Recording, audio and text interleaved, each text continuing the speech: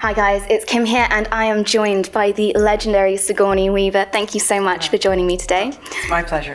It's recently been announced that Sigourney is taking part in the Alien Isolation DLC. So we are here to have a little chat about that today. So first off, my first question is, what's the appeal in returning to Ripley and to Alien? Well, I think what's wonderful about this game makes it quite different from other things I've been approached about.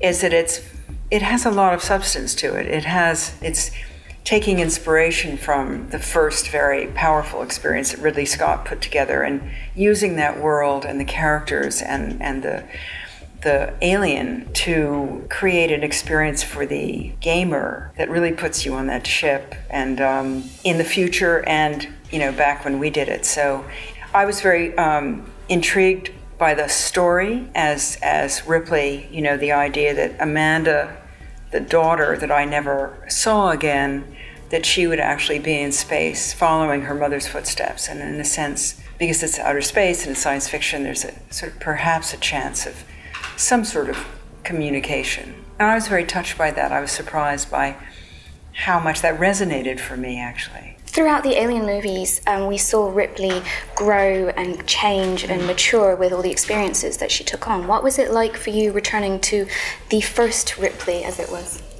Well, I think I underestimated, in a way, the connection when I sat down in the sound studio and I looked at the text and Ripley's voice came out, and I didn't realize how much a part of my DNA she was, that she was sort of lurking in the wings, ready to come out again. And it was a very rich experience for me, spending that day on the game. So I think the game will be, much more than my experience of games, which is limited. It's much more than a sort of shoot 'em up kind of thing. It's much more of a really scary experience. So I know that you saw the game earlier today. What was that like for you, seeing yourself in the video game and back in that universe again?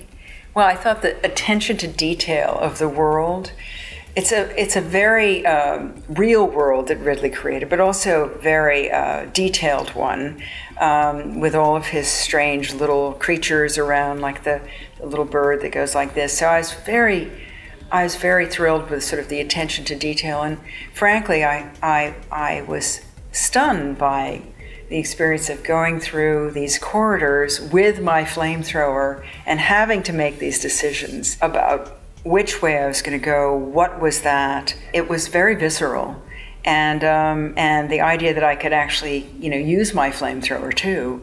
So I thought they really put you in there and in that world. And then it's kind of up to you. And I thought that was really very exciting. Over the course of the 4 Alien movies, you worked with 4 different casts and 4 different sets of characters. Do you have a favorite cast and crew, or what did you think about all of them? I think one of the reasons that the series holds up well is that they always cast wonderful ensembles wherever we were. I just had a reunion with the Aliens cast in Calgary, and that was really cool. And I'd been looking forward to seeing my fellow actors from Alien for the game, which I hope will happen at some point.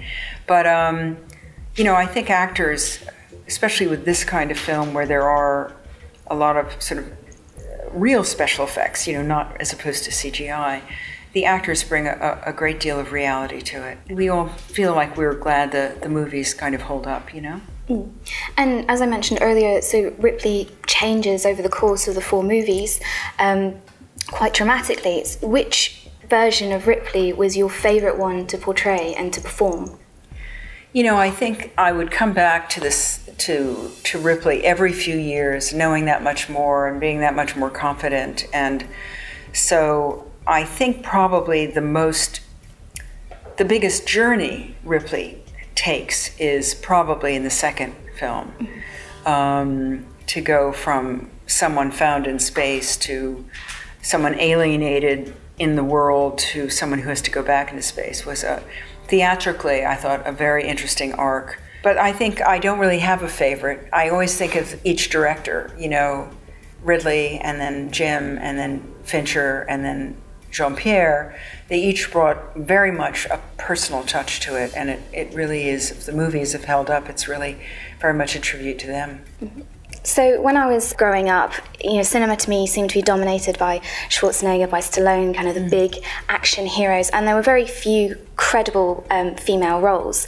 And for me, when I was a young girl and I saw Alien, probably too young to be watching the movie. Scarred you forever. Quite the opposite.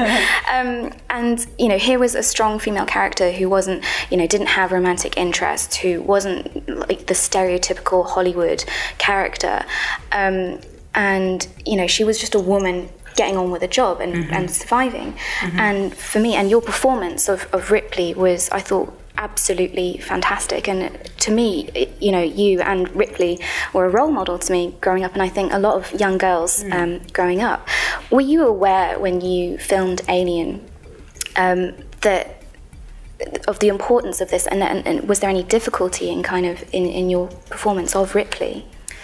I know that the producers wanted the survivor to be a young woman, not out of any feminist statement, but because they thought that would be the last thing people would expect. But that said, I think because they wrote her so sort of straight and true, regardless of the fact that she was a woman or not, just as this sort of every person who's put in this situation has to make decisions based on really mostly a lack of knowledge, but to go from sort of someone thinking to someone acting instinctively. I think that's the thing that's so interesting about her. It didn't really, yes, she was a woman, but that wasn't the main thing. And I still think that that's very refreshing. And I still think that it's hard for Hollywood to come up with women characters that they just sort of write. And they're not trying to make them every woman, and they're not trying to have them have a little breakdown here and then a love interest here, and then to just write a character as that person is still something that's difficult for Hollywood to ask for and for writers to come up with. But I hope that things will change, because they certainly have so many great actresses ready and waiting to, as we know from television, perform the most complex parts. And women themselves are so strong to me. When people say, why are you drawn to playing such strong women? I'm like, women are strong. We are the glue that holds the world together. We run really everything except maybe the major corporations. We're in charge of our families and our businesses and our communities, and we have so many qualities, patience and fortitude, and I think lack of sentimentality about so many things, so much strength. And I think we're just beginning to see how that is expressed in the world and in movies. Amen to that. But I'm glad that it was inspiring to you. That means a lot to me. Thank you very much. Well, thank you. And indeed, thank you for all of your work. And thank you very much for joining me today. It's been a great honor to talk to you. Well, for me too. Hope we do it again.